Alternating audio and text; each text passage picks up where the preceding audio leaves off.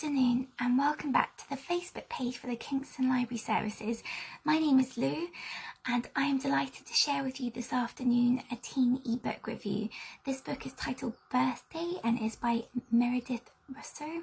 But first of all, I would like to seize the opportunity to thank you all so much for your amazing ebook and audiobook reviews. Seeing your videos has just lit up the days of all of my library colleagues. We are ecstatic to know you're borrowing books and really getting to know the apps very well and are just benefiting from all that is available online for you to enjoy. I have become completely absorbed and invested in this beautiful book, and to do it justice, I wrote out my review and would love to share it with you. Let me give you an insight to Meredith herself. In 2013, she started living as her true and authentic self. A trans woman, she is brave and a motivational voice for so many. She won the Stonewall Book Award in 2017, and her short stories and essays have featured in the New York Times. Talented at writing, her debut novel, If I Was Your Girl, had raving reviews, and I personally witnessed its overwhelming impact and its positive effect on Instagram. The hashtag game was strong there. Meredith's growth and experience of being transgender resonated throughout this book. This successful first story, which I saw on our Hook and Chesington Library bookshelf in the teen section, made me more determined to read her second book, which is Birthday. And can you imagine my delight when I was gifted it by a family member? They know me very well. Like I said, this book is readily available for you to download right now on the RB Digital app. You can type in birthday or you can type in the author's name. Firstly, I need to explain how the book would be shelved if this physical copy was back on our bookshelves in the library. On the spine, you would find a T sticker, either a yellow sticker with a black T or a black sticker with a yellow T plus. The difference is very significant, and I would really like to break down why we have these stickers on the spine. For example, if you've moved out of reading books from the junior section of the library, it's great that you are starting to read the teen section. It's perfect if you're starting to expand your interest in what you're reading. The books may be longer, the plots may be more gripping, and you will be open to reading more genres such as sci-fi and fantasy, something that you might not have had an opportunity to read before. There are a rich collection of these books available. In terms of the black sticker, the T plus sticker, it is always on the spine and very pronounced, and when I get to meet our teens and our parents and guardians who are maybe accompanying them, I really like to make it clear that these books cover a lot more topics. There is a broader range, and such themes that are covered are the changing dynamics in relationships, your sexual identity, new experiences, mental health, death, such persecution as racism, and many other themes that as you grow and develop, you'll become more aware of in your life. So these are an introduction to them.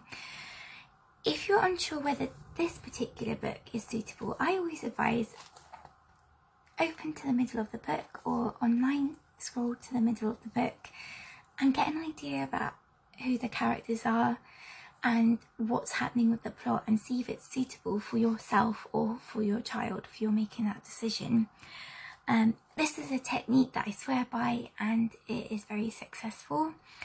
You are at the richest and most developed part of the story, and it's going to be really heavy and fast paced, the plot, so again you will see whether it's appropriate for you.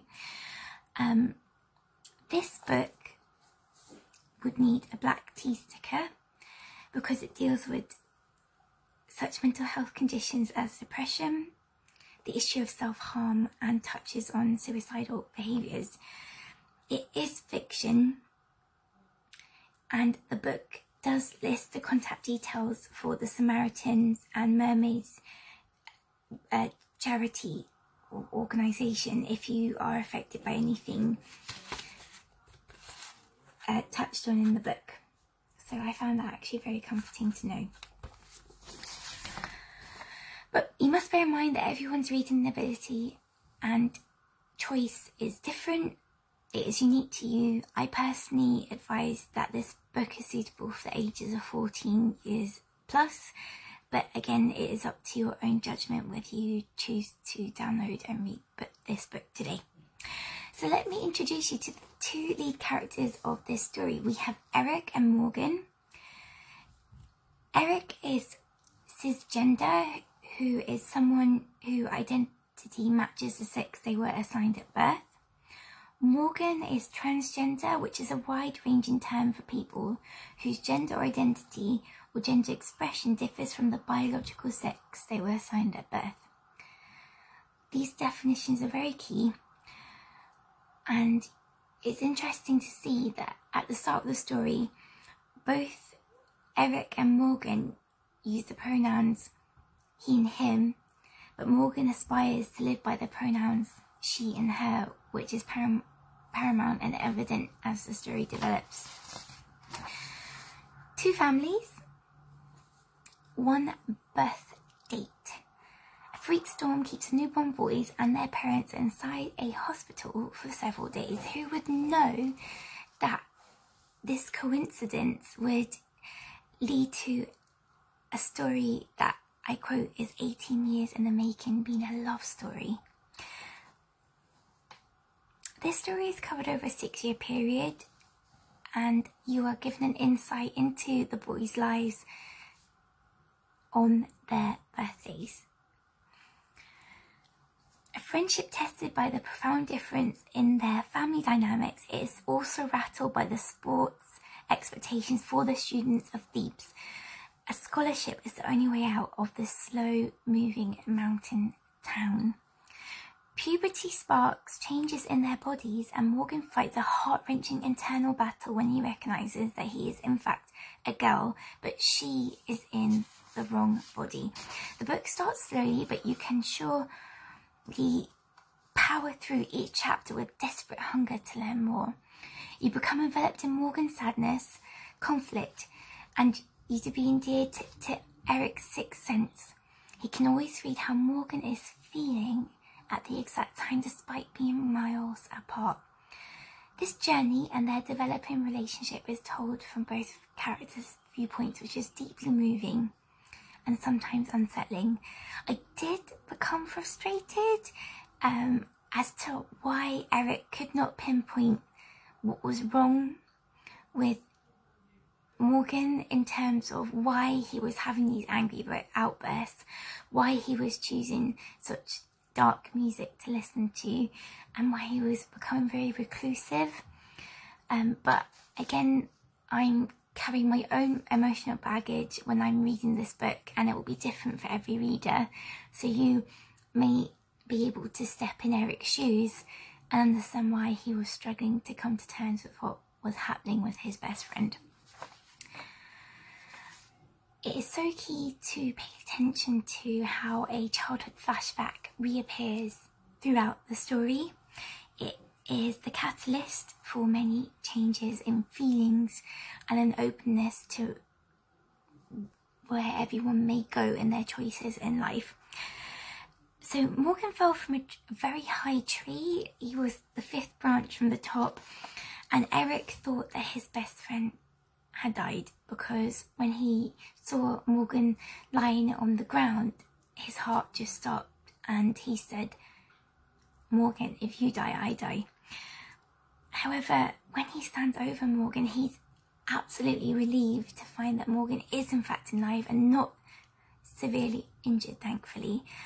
But what does move him is seeing Morgan with Morgan's long hair splayed out around their head, and just being struck by how beautiful Morgan is, and an urge to kiss them. This memory sparks desire and a curiosity in both the characters and the readers, because you really want to know what will come of this. Something I wish could be changed about this novel is Morgan's perception of themselves. They perceive themselves being ill because of a longing to live as a woman, but this journey of self-discovery and living as your true, authentic self is not an illness. It is brave, it is courageous. This is what it means to be truly living. Everyone needs to read this book. It will leave a resounding and powerful mark, and will give us more an insight into someone who is going through this transition. Homophobia and hate and bullying do appear frequently in this book, but I think the message of the story, in which the message needs to be heard all around the world, is that this hatred will never win. And you know what? This is supported by Morgan's powerful reception and positive comments and following on YouTube as she progresses further and further into her transition. I love this book. I would read it again in an instant, and it is a very quick read. I would have loved to have gained an insight into Eric and Morgan's journey and their own growth in this current time, because I can imagine this book was probably based around the times of the 90s, because we have music played on cassette players and we have VHS video recordings as well. So it would be really nice to see them in a world where there is more rights for the LGBTQ plus community, and to see where Morgan is in her journey and in her life, and where Eric is as well, and his key role in that life. I hope this insight is very useful. I do think there needs to be more representation of the LGBTQ plus community, and if you would like to introduce your child into reading more diverse books, this is definitely a beautiful love story. I hope you've enjoyed my review. Definitely pick up the book today, and I hope you have a fantastic afternoon. Bye.